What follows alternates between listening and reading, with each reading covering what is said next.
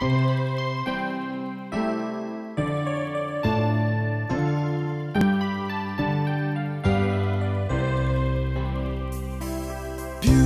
dreamer, wake unto me.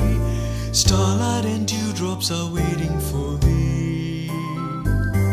Sounds of the rude world heard in the day, lulled by the moonlight, have all passed away. Okay, just thought I'd quickly show you this. See, this is the kind of rubbish that the system is trying right now, you know, when you're watching something, yeah. And this happens to be the Alex Jones channel. And why that's significant is because they've just recently blocked this channel to any of the military.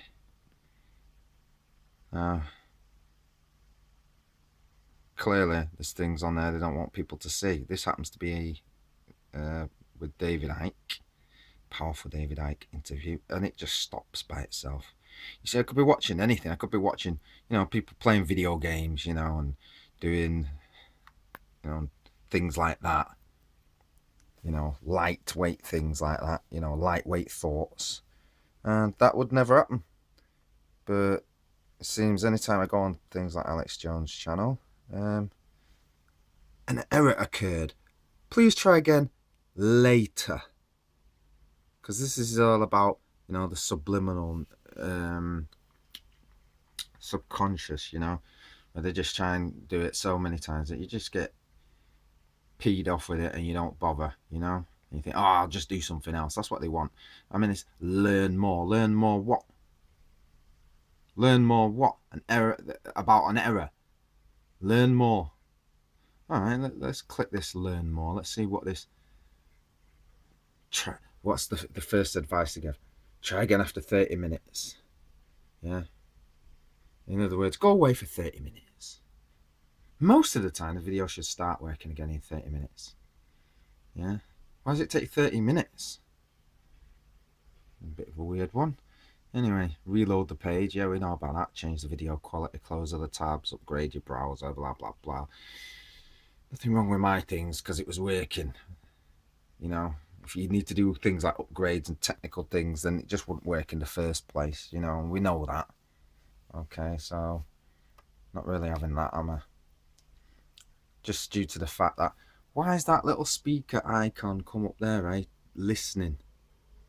Come on. I've mentioned that in past videos and nobody's answered that. I thought you'd have just been coming, you know, even the trolls. I thought the trolls would be coming with a plethora of, you know, make-believes. Or is it that people just don't have any answers anymore?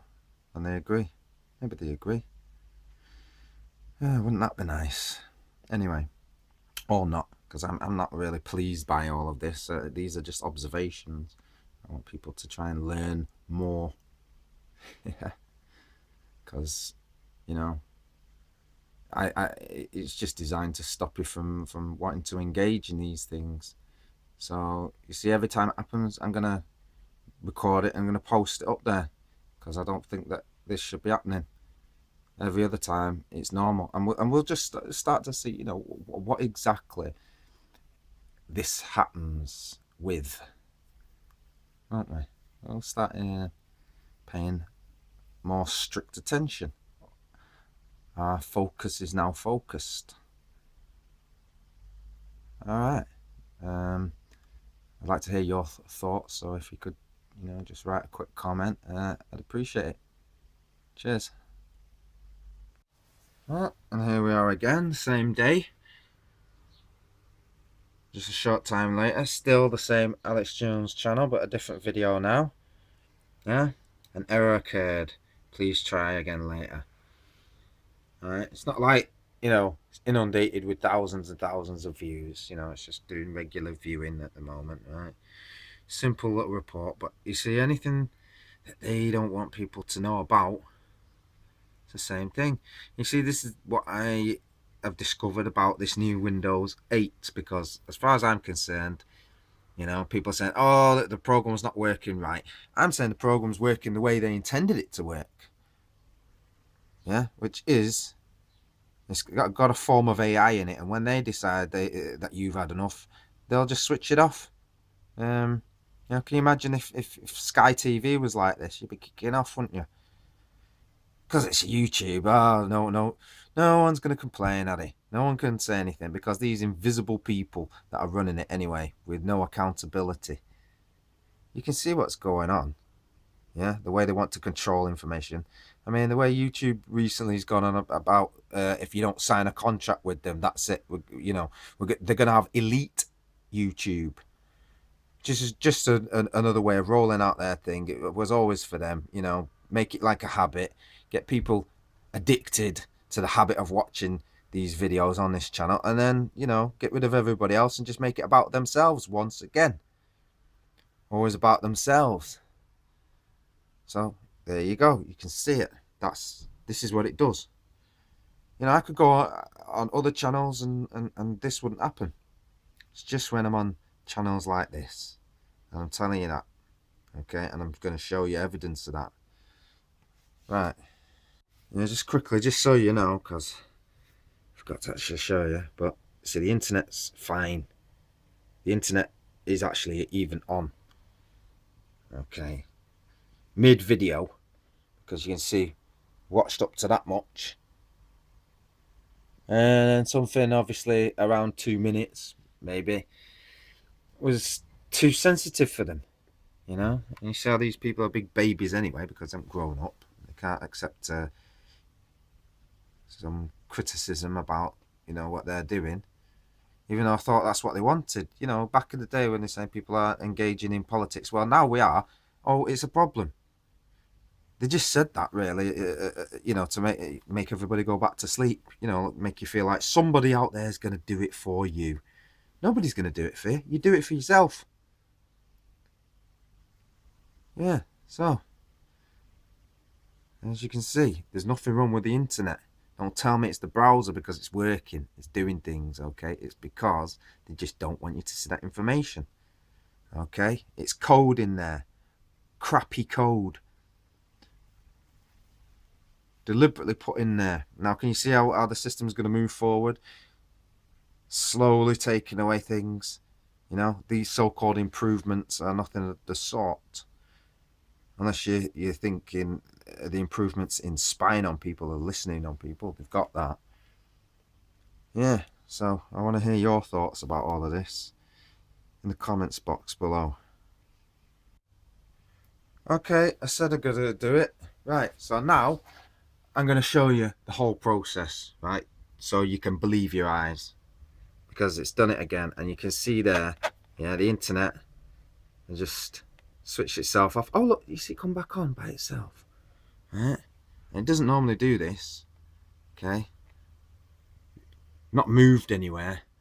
Oh, look, it's gone right up to full. So, you know, good signal. Right? Let's refresh. Let's jump exactly to that bit that was at. Right, and let's all sit here. Spokeswoman Curtis Garner. Nearly half of the residents of the bankrupt city cannot or do not pay their water bills.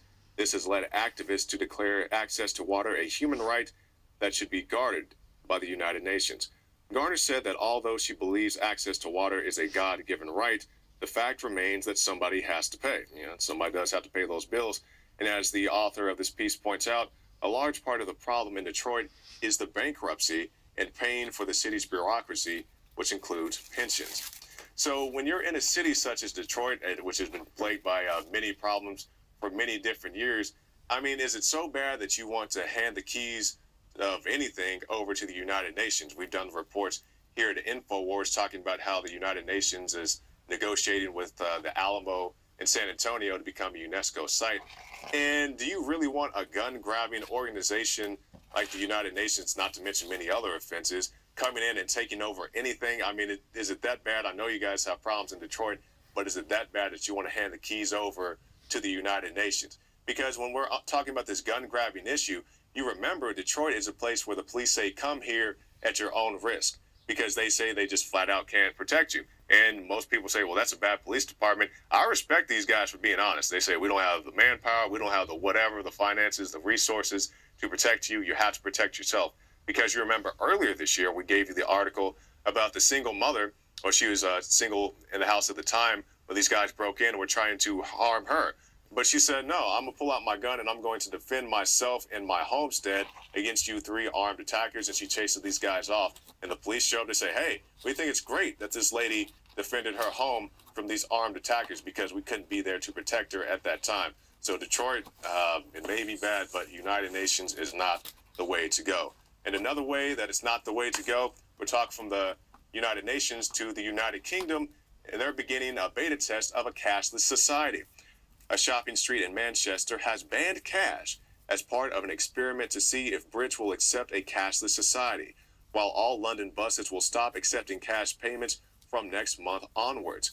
The purpose behind the experiment, which will take place in South Manchester, is to test customer and business reaction to the idea, and they're being overseen by the credit card processor HandyPay.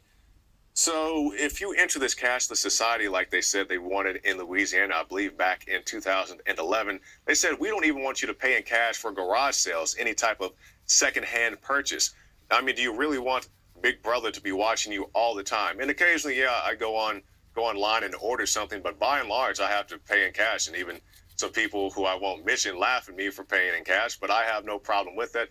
I guess I'm like Catherine Albrecht, and I just enjoy having my personal privacy, not being tracked everywhere I go, not having every purchase that I make monitored.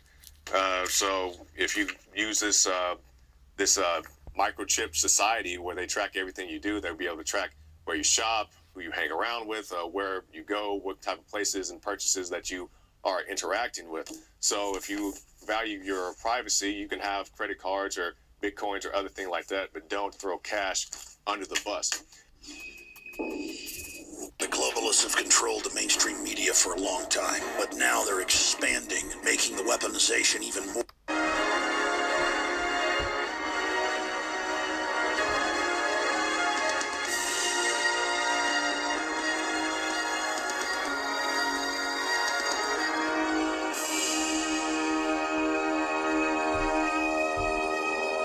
Welcome to the InfoWars Nightly News. I'm your host, Jakari Jackson. It's June 23rd, 2014, and let's get straight into the news tonight. Our top story, Obama on Iraq. There's no amount of American firepower that's going to be able to hold this country together.